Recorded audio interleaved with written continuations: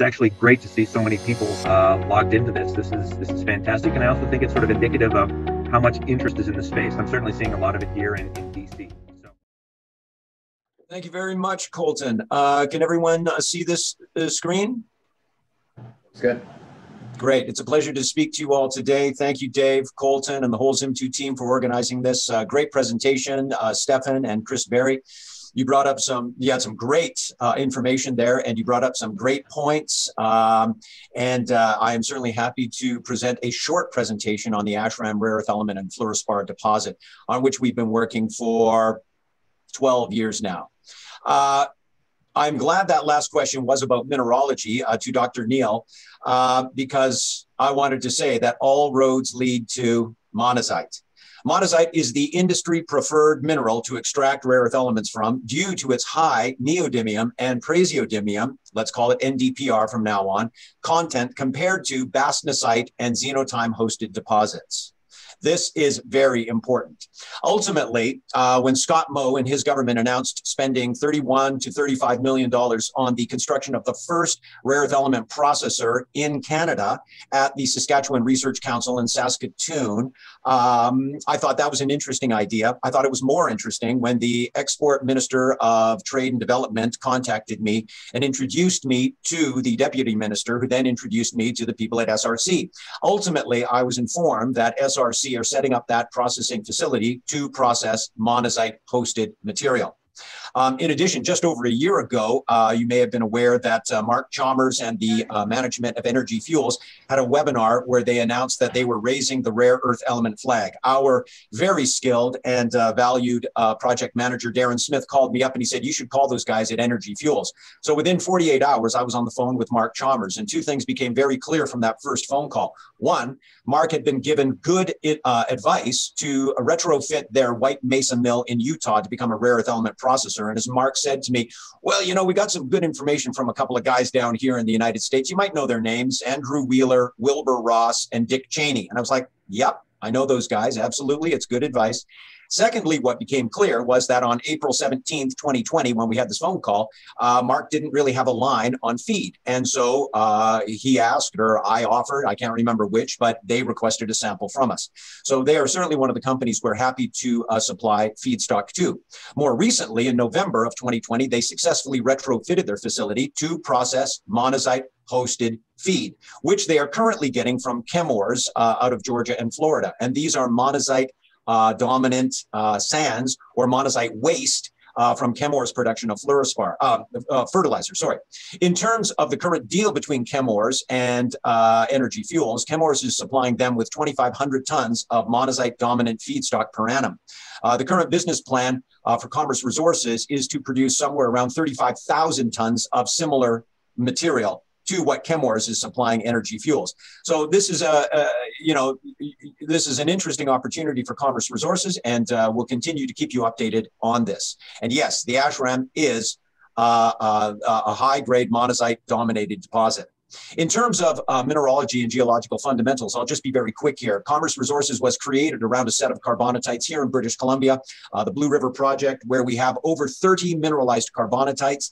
And in terms of rare earth elements, we started looking for a world-class rare earth element project in 2005 when China imposed the global export duty on rare earth elements. And what we quickly learned, Dave Hodge and myself, with our amount of due diligence, was that the industry of rare earth elements was completely dominated by commercial extraction from 4 minerals, with monazite being the dominant one of those 4. As well, over 80% of all rare earth elements are from carbonatite-hosted sources. As Dr. Neil said, carbonatites can have different minerals. Defense Metals is a bastnasite-dominant project. Mountain Pass in California is a bastnasite-dominant project. But monazite is arguably the preferred mineral because it has a greater percentage of the magnet feed.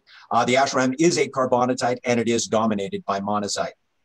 This is just a list of global producers, and you can see carbonatite, carbonatite, carbonatite, carbonatite, carbonatite.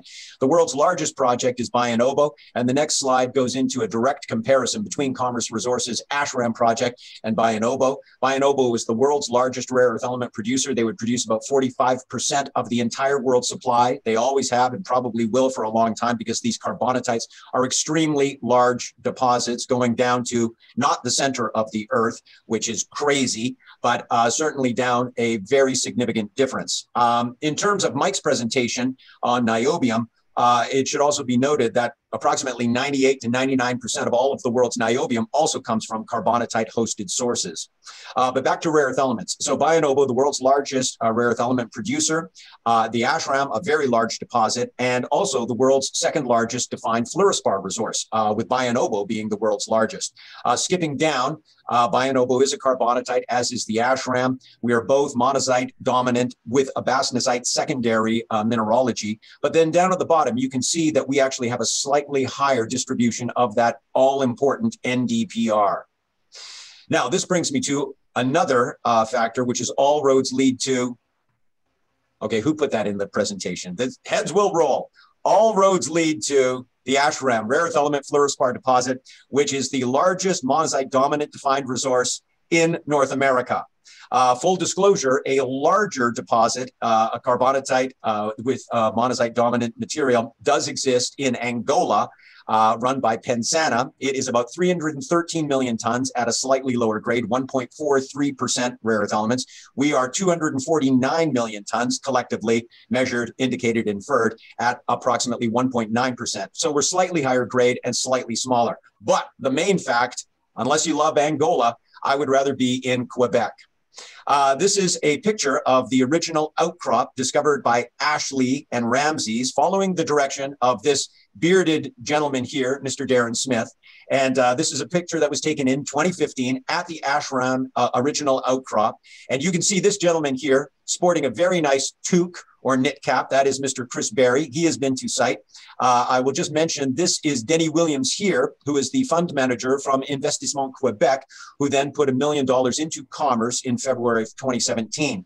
And much to the, let me say that Dave Hodge wasn't happy when the government of Quebec was Commerce's largest shareholder for a couple of years. I'm happy to report that Zim2 is back again as Commerce Resources' largest shareholder. And we are very, very fortunate to have the backing of Zim2.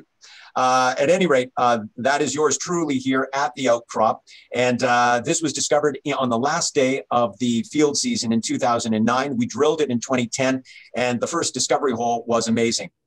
I'm not quite sure why Chris Berry is so mad at me here. We're standing in front of the Ashram bulk sample pit.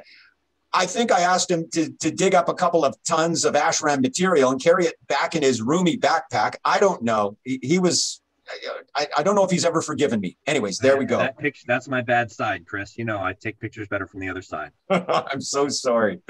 To be very compliant with the regulators, the Ashram resource is 1.6 million tons in the measured category, 27.7 million tons in the indicated category, and 219.8 million tons in the inferred category. This is based on only about 15,000 meters of drilling. We've added approximately another 10,000 meters of drilling to this, and we look forward to releasing that new resource in the pre-feasibility study.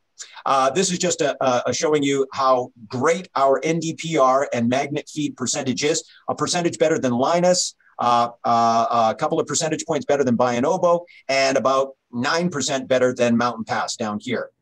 I'm going to wrap this up because Dave said I should be giving a short presentation, but we have optimized so much for the project since the release of what were excellent economics in 2012.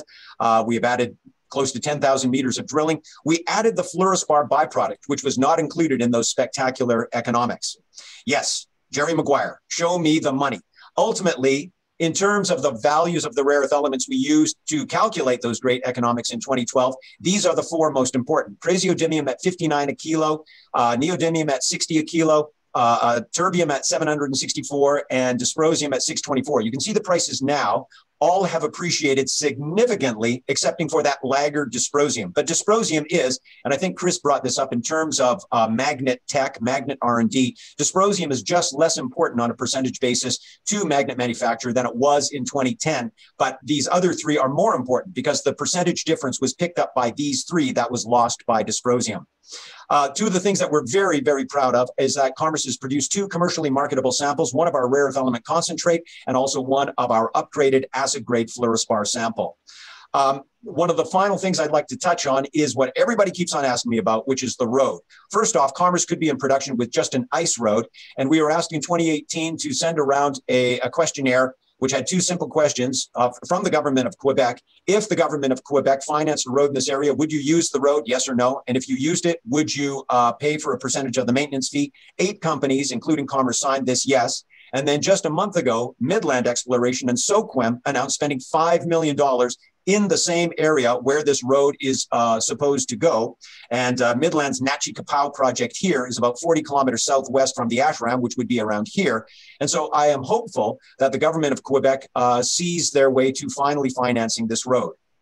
So at the end of the day, the Ashram is the most standard type of deposit that is in commercial production. We have a huge resource. We're in a great jurisdiction. We have produced high-grade mineral concentrates. We've produced commercially marketable samples of both of our commodities. We had positive economics in 2012, and we're working on the pre-feas, where we will finally include the fluorspar byproduct. Excuse me. Thank you very much for the opportunity today. I hope I didn't go on too long.